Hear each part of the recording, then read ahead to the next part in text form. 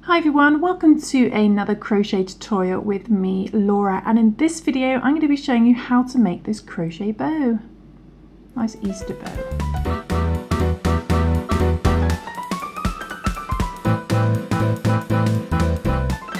So as some of you may have noticed, I haven't been doing some crochet videos for the last month, and if you've been following me on social media then you'll probably know why.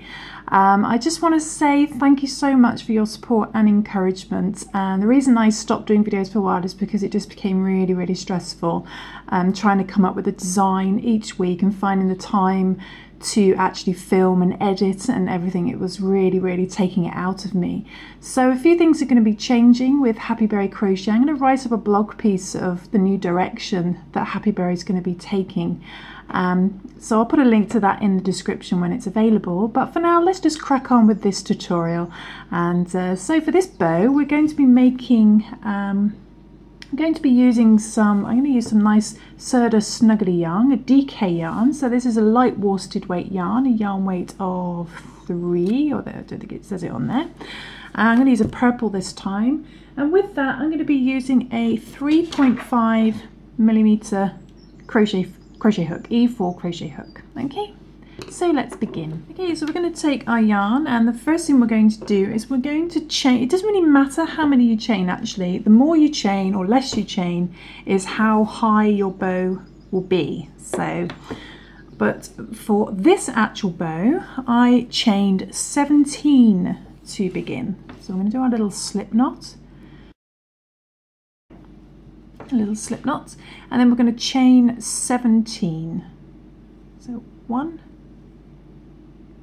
2, 3, 4, 15, 16 and 17. So I've chained 17 little chains, so that's going to be the height of our bow. And I'm going to do 1 double crochet. Now this pattern's in US terminology, so in UK terminology a double crochet is going to be a treble. So we're going to yarn over and we're going to do 1 double crochet in our 4th chain from our hook. So we don't count the loop on our hook, we count, there's our first one, 1, 2, 3, 4. So we're going to go into that 4th chain. I'm going to do a double crochet. Okay, so these first 3 chains here that we've skipped are going to count as a double crochet as well. So effectively we've done 2 double crochets. We're going to do 1 double crochet in each chain across until we get a stitch count of 15. So those 3 are our first double crochet. It's our second one. So find the next chain and do your 3rd double crochet. 3, and we're going to do 1 double crochet in each chain across. Just go into each little chain, do a double crochet. Do that all the way to the end, just 1 in each.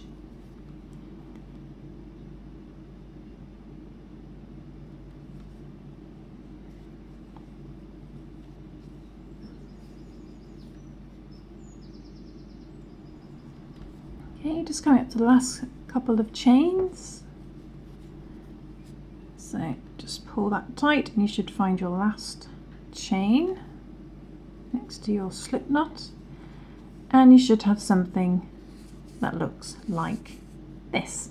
So you should have a stitch count of 15, so you should have 14 proper double crochets, and those 3 chains at the end are going to count as your 15th double crochet.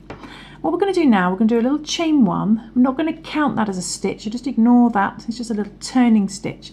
We're going to turn our work.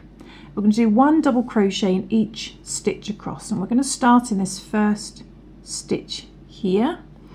Do 1 double crochet in there,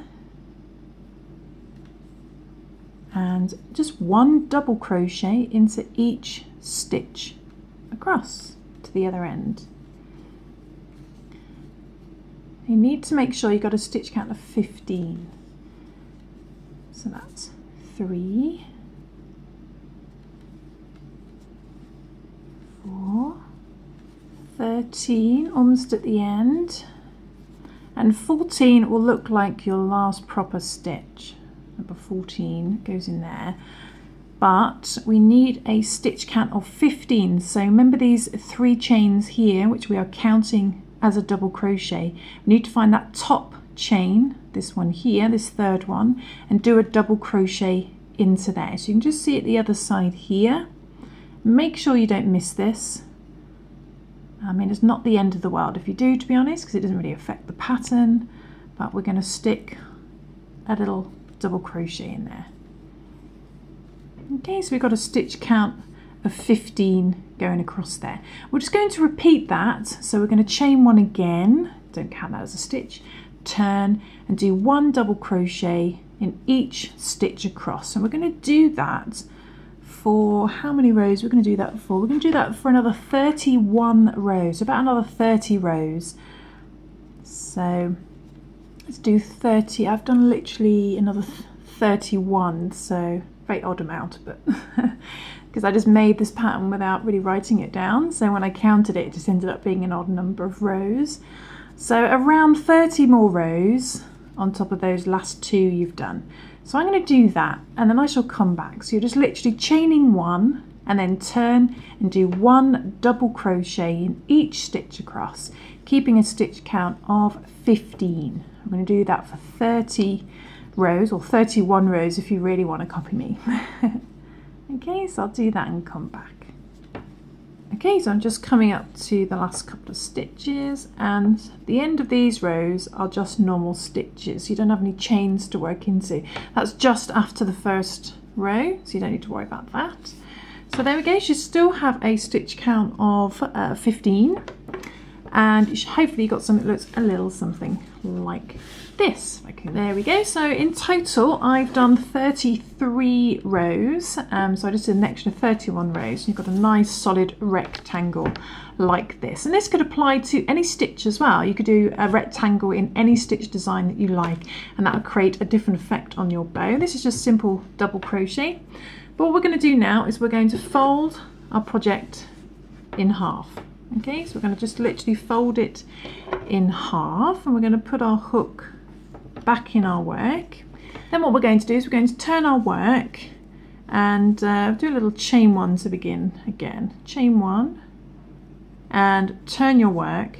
And what we're going to do now is we're just going to slip stitch and join the 2 sides together. So we're going to go into that first stitch, but we're going to find the corresponding stitch on this side as well. So hopefully you can still see your little chains that you've worked into from the very first row. So I'm going to put my hook in there as well, and I'm going to bring the yarn through both stitches and straight through the loop on my hook to do a slip stitch.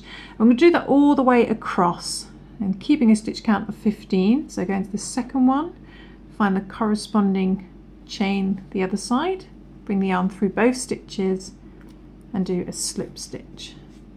And then the third one, get my tail end out of the way, find the corresponding chain. You can usually see where the double crochet is coming from.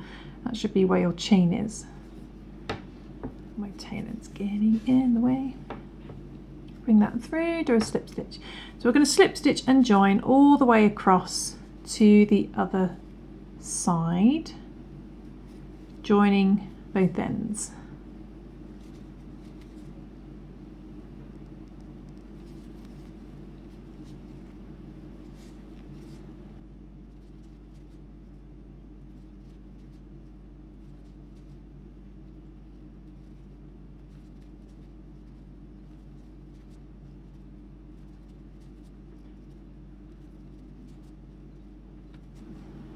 Okay, almost there, the last two. 14 is going to be a proper stitch. 15, very last one. Just find a little chain, slip stitch and join there.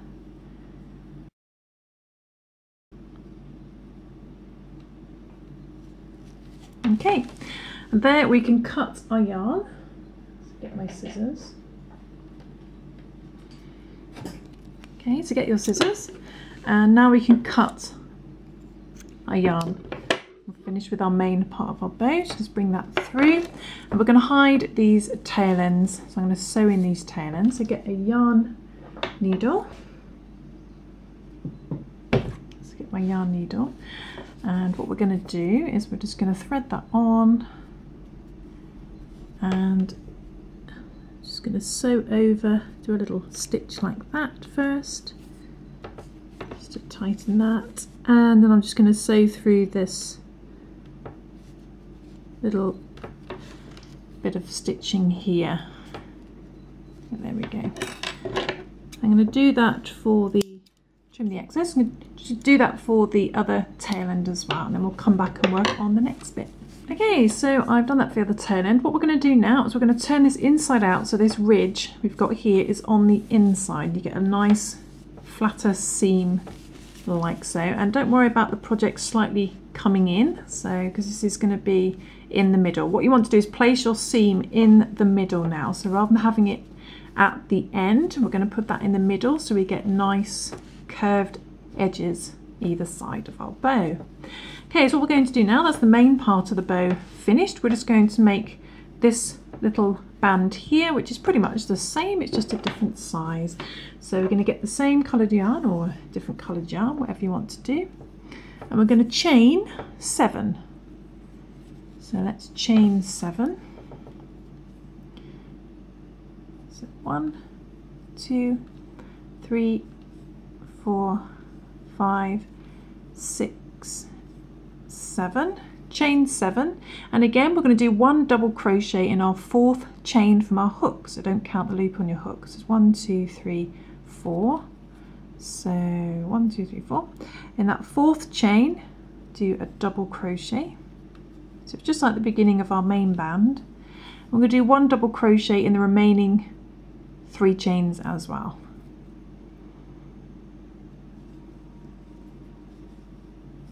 Double crochet in the next chain, double crochet in the next chain, you should have 1 left, double crochet in that last chain,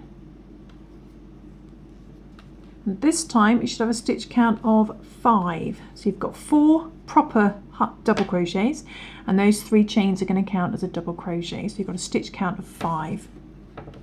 I'm going to do the same thing again. We're going to chain 1, again don't count that as a stitch, and turn and do 1 double crochet in each stitch cross, starting in that first stitch. So you've got a stitch count of 5, so 1, next stitch, 2,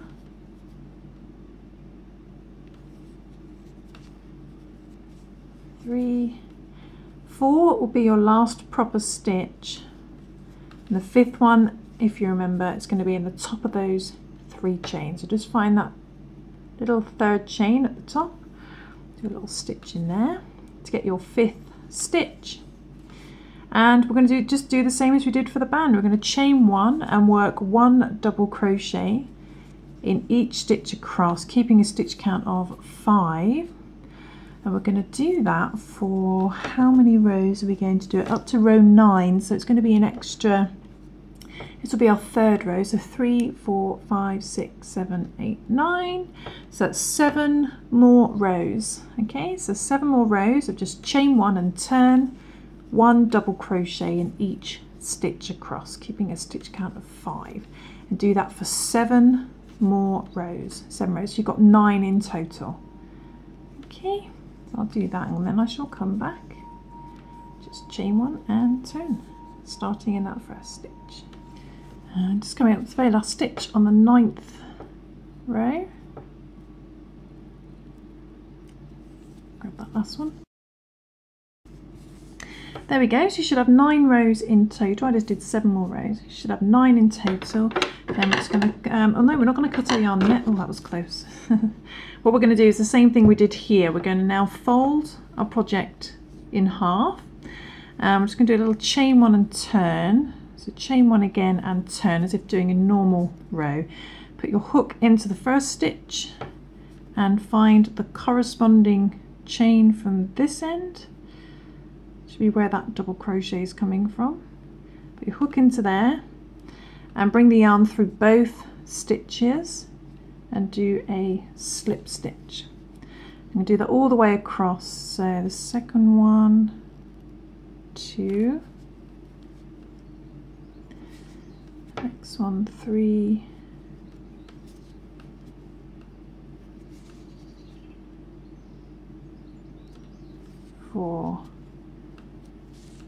and the last one,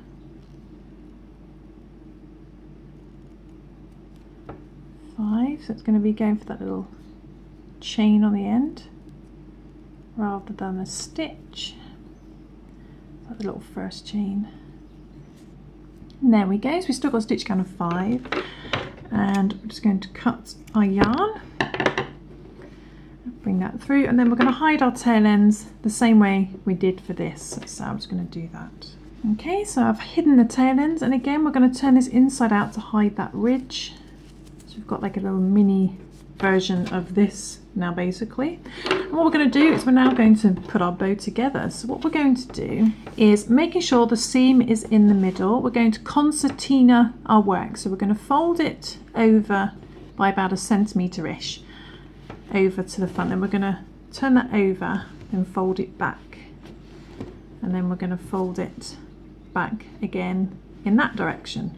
Okay, so you end up with something that looks like that. You've got both ends facing you and this lump in the middle, and what that does on this side, it creates this sort of pattern here, nice bow pattern. So then what we want to do is squash the ends, make sure they've still got their little S fold, concertina fold, and we're going to put our band over the end of our project. And it should stretch, because it's double crochets, it should stretch a little bit. If you've done single crochets for whatever reason, then it might not have as much stretch, but it should go on nice and easy with double crochets. Put that in the middle and make sure the seam of your band, small band, is the same side as these ridges. So this side, so we can find the end. There we go, there's the end. Flatten out your centre bow, your centre piece rather. Make sure it's all nice and flat. There we go, and then just turn it over so we get the nice bow side and stretch out the ends of your bow. And there we go, we've got another perfect crochet bow. Like I said, you can play with all different types of stitches to get different effects, and you can use multicoloured yarn to get some really funky bows. And then what you can do is you can add a clip to the back, like a barrette clip, hair clip. Just feed this band through the clip. You may need to do that before joining the band. It depends on what clip you use. But what I did is I actually fed this through a hairband, and it stuck up. I'll show you, I'll get the hairband. Okay, I've just had to steal this from my daughter's head. But this is a material bow done exactly the same way, and what I've done is I've just fed one of these hairbands through the middle band like so. And what's great about this is that it stays on much easier, especially if your child's got quite thin hair like my daughter has, and you can actually just twist it round to the side and have the bow standing up like that, so it really stands out on their head. Because the problem with clips is they tend to lie flat on the head, whereas with this it can sit up like so. And like I've shown here, you can do exactly the same thing with a material bow, and I'll do a photo tutorial on my blog at happyberrycrochet.blogspot.com on how to make a material bow. It's exactly the same technique, but I'll leave that for a photo tutorial. And I hope you enjoyed that crochet tutorial. I hope you've managed to follow along, and I will see you soon for some more crochet fun. Like I said, I'm going to do a little blog piece on what's going on with Happy Berry and where I'm at. I'm actually currently working on a crochet book, but do follow me on Instagram for all my latest updates at Happy Berry Crochet, and I look forward to seeing you soon. Thanks for watching, guys. Bye.